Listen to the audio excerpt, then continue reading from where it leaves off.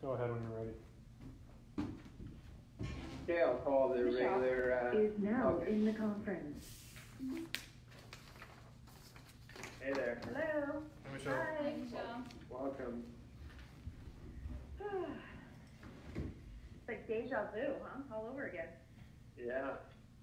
We're having more meetings now that we can do it virtually, I guess, man. It's going to increase our load.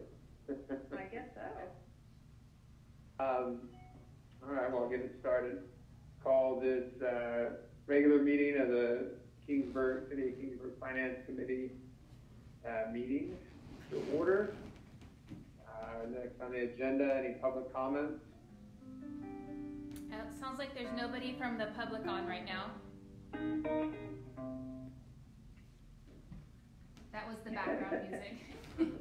Lovely old music there. I see no. Yeah, I don't know where that came from. It's actually better than I've heard elsewhere. So, seeing no public comments, we'll move on to approval of the minutes. I'll make a motion to approve the minutes. I second it. Okay, all in favor? Aye. Aye. Aye. All opposed? Okay, we'll move on to item 4, 2019-2020 Capital Improvement Plan Update. Yes, Chairman Dix and members of the Finance Committee, as part of our regular process as we start to ramp up here for the 2020-2021 budget, we usually like to do a review of where we're at as it relates to our capital improvement projects, and just sort of get the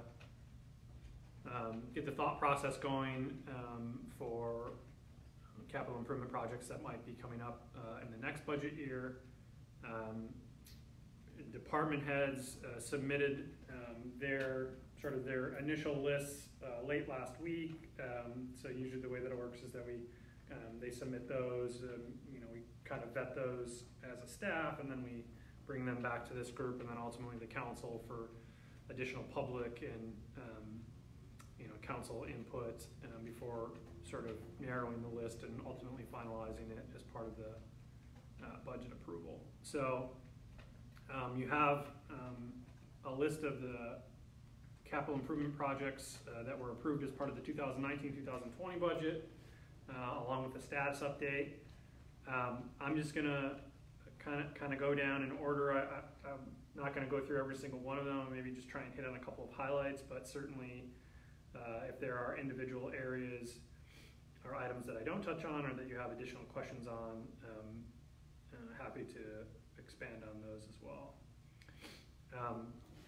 So just starting at the top, we haven't started with any IT upgrades or live stream capability as it relates to the council chambers. We were starting to have some of those conversations just before this started, and now some of those requirements are changing. The main reason why we haven't done that is that we're just trying to figure out the best way to stream them so that an easy way to do it. Obviously, we're offering a number of different ways during the teleconferencing, including Facebook Live, but if we're going to do some sort of live streaming, we have to have compatibility for everyone with internet. So whether we're doing that through YouTube or you don't necessarily have to have a Facebook account to view it. So that portion, and then just also records retention. So making sure that we have a policy and process in place for storing all that video.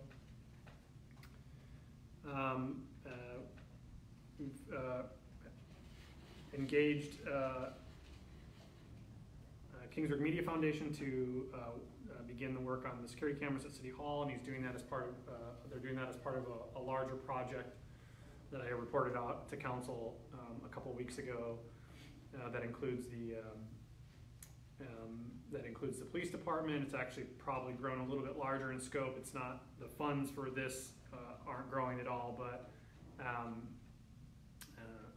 the public safety committee has some desire to utilize some of the funding that was set aside for them to help expand some of the IT backbone infrastructure, as well as potentially adding more cameras to a larger citywide infrastructure. And so we're really just working on laying the groundwork for all of our equipment so that it can be, again, those records can be stored properly and viewed, housed at the police department.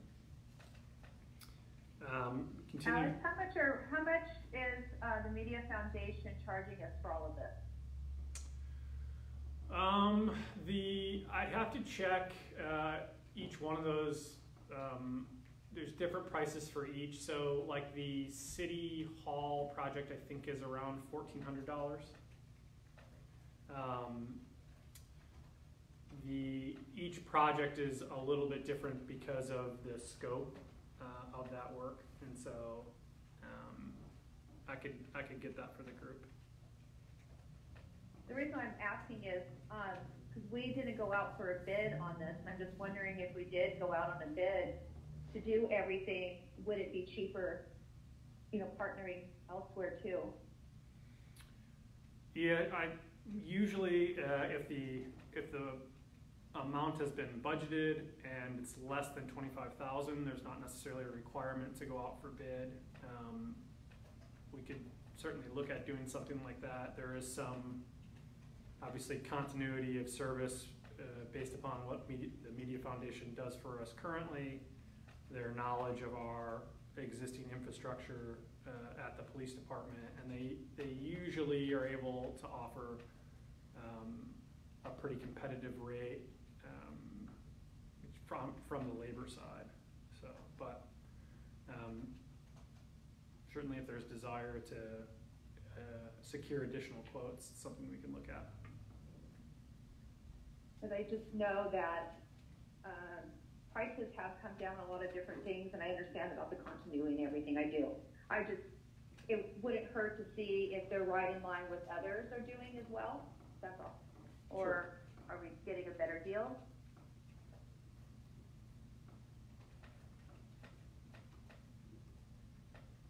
Okay, we'll look into that.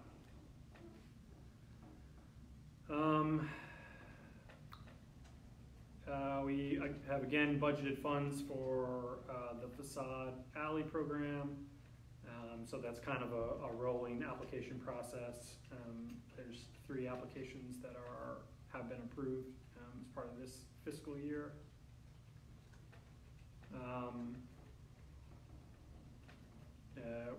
Continuing our work with our municipal service review, which is one of the things that the LAFCO, the Local Agency Formation Commission, is asking individual communities to do.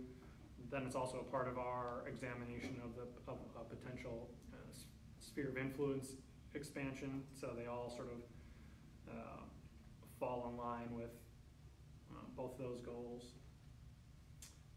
We received a grant through Fresno COG, through the transient-oriented development, to do a parking study. So Dave Peters' office has been working on that for the last several months, and we're anticipating getting a report to the City Council in June. There's the next handful are road repair projects. So some of them have been completed already. They were done sort of at the tail end of last summer, still as part of this fiscal year. And then there's some of them that are scheduled for this construction season, so those haven't occurred yet. That will occur in spring and summer, the tail end of this fiscal year.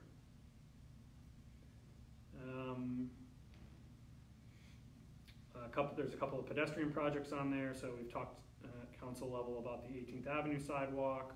It's slated for spring. We've had a conversation, obviously, about making sure that we reach out to those homeowners. That's from Tulare to Stroud. And then also the extension of the recreational trail on Madison Avenue, north of Stroud, up to Cam Avenue. So we're working on right-of-way acquisition on that project. A handful of Measure E purchases have been made both by police and fire. including obviously replacing all of our roughly 9 squad cars, old squad cars, to get us basically up to date with as many squads as we need. We've received all the vehicles. They're in various stages of either being painted or being upfitted. And then once they're completed, they get rotated into service.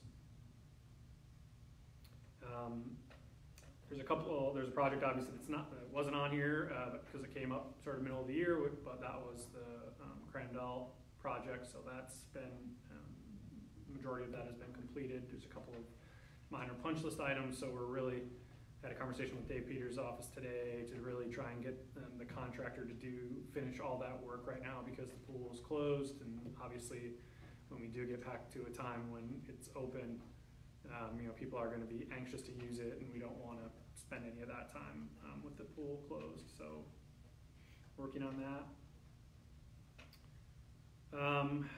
We completed the work at Athwal Park, obviously also as part of a grant through the healthcare district this year.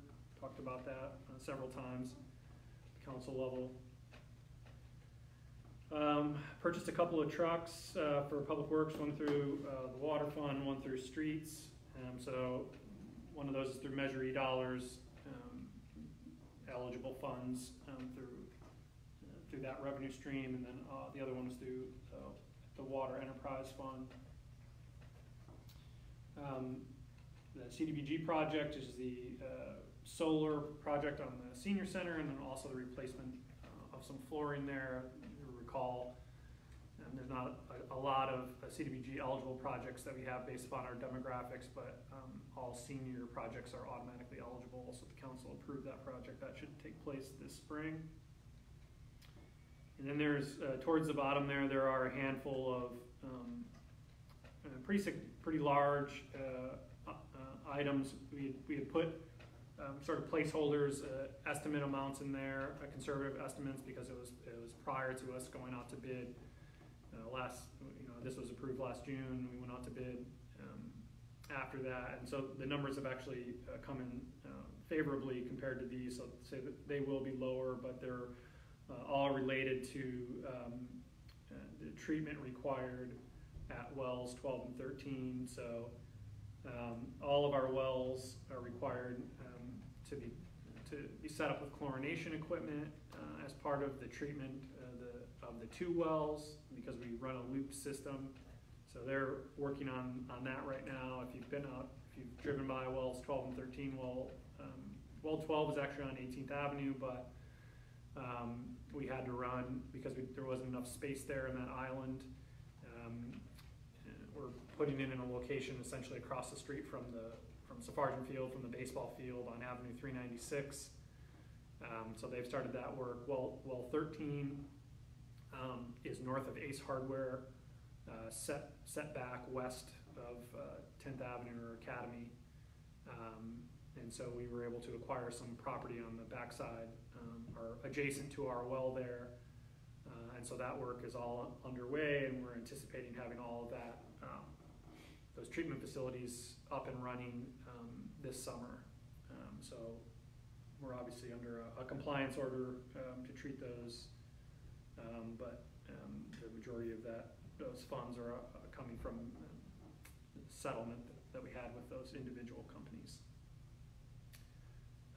So that's just a kind of a quick overview of some of the larger projects, but certainly if I skipped one or there's questions on any of those, happy to answer questions.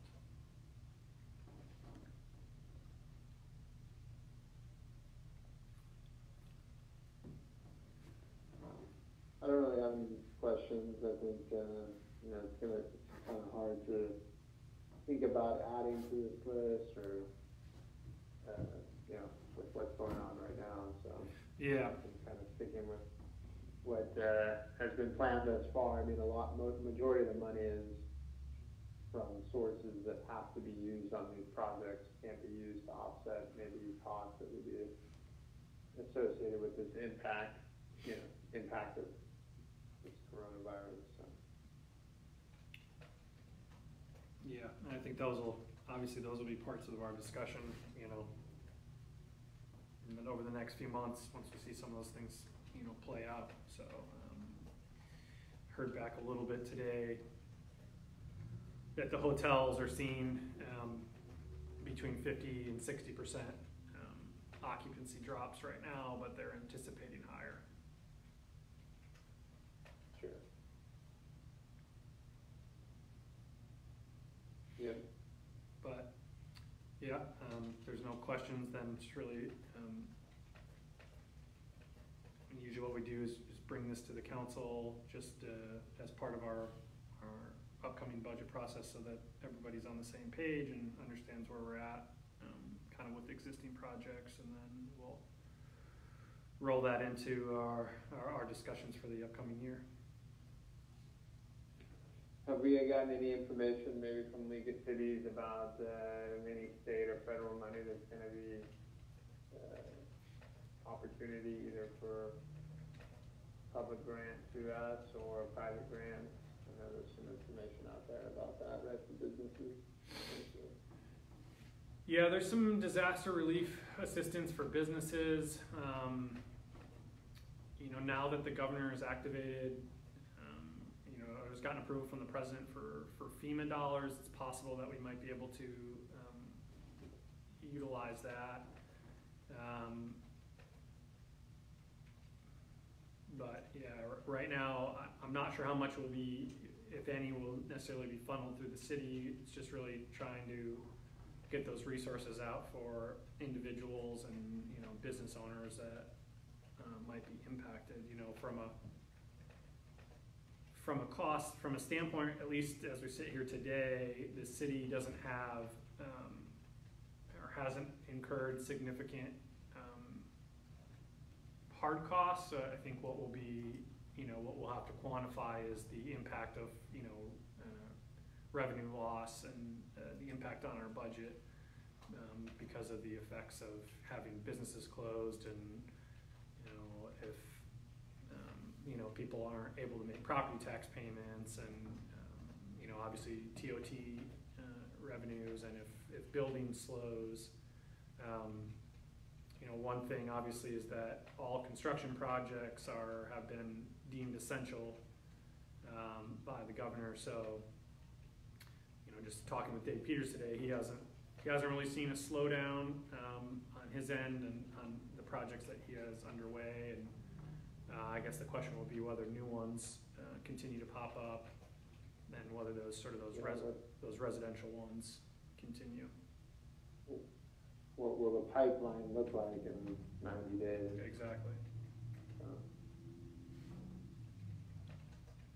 Yeah, I mean, the more we can do some type of even ad hoc analysis internally, he's saying, okay, well, what is it, 75% TOT over quarters 2, 3, and 4 look like, Exactly, yeah. Maybe not so heavy in quarter 4. There's going to be a double whammy on the sales tax because of the reduction in gas prices and the, just the lack of activity. So.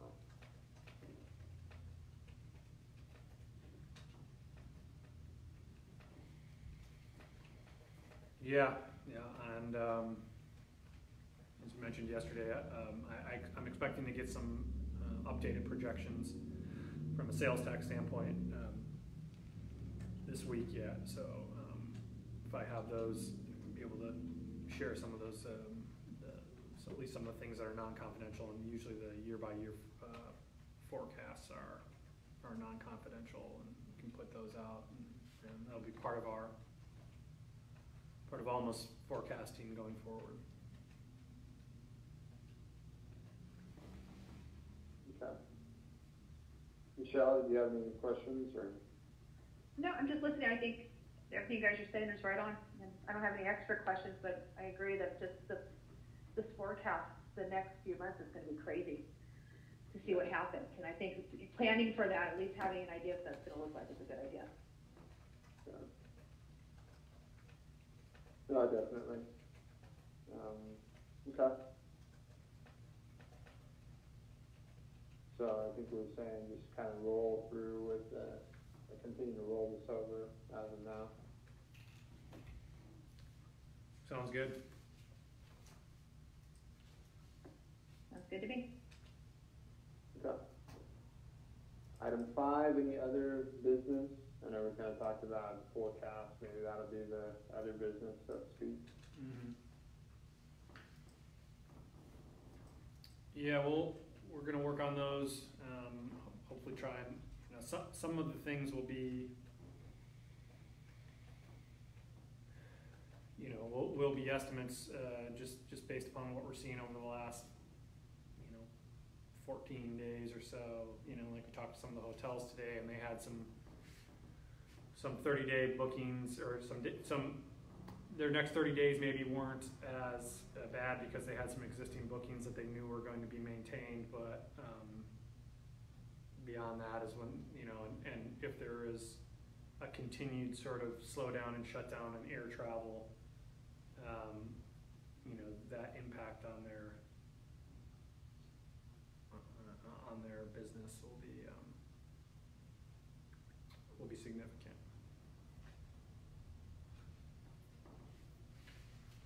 Definitely.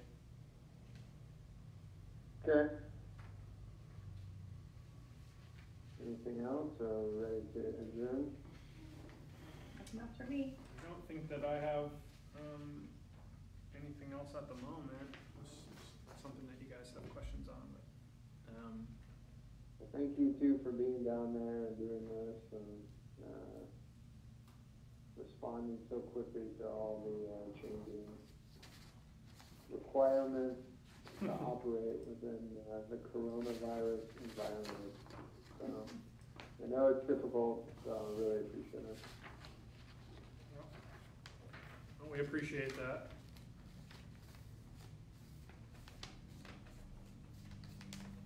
All right, with that, I will adjourn.